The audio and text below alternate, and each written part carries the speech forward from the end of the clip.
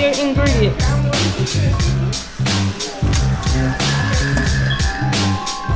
You will also need plastic wrap. Then you smash these. You break these in half.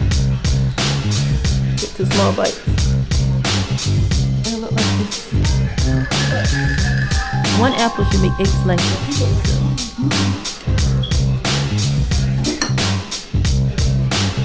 Pull the stem out. Then after you cut the half in half, you cut this in half, then that should make 8 slices. Now leave the skin on there because the skin is the nutrients. So leave the skin on. Put these apples, and the apple should look like this. Put the pecans in this. Then you put these, put some chocolate in a, and it should look like this once it's warm. And then she'll be putting the plastic over the pan, the baking pan, the saran wrap, the plastic wrap. Okay, you put the puzzle. There, I put on some pecans on here.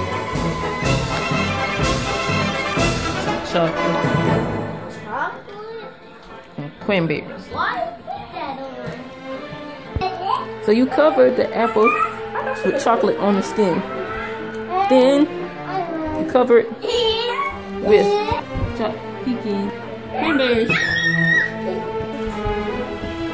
You add chocolate chip on it. Add a pecan on it. Then you add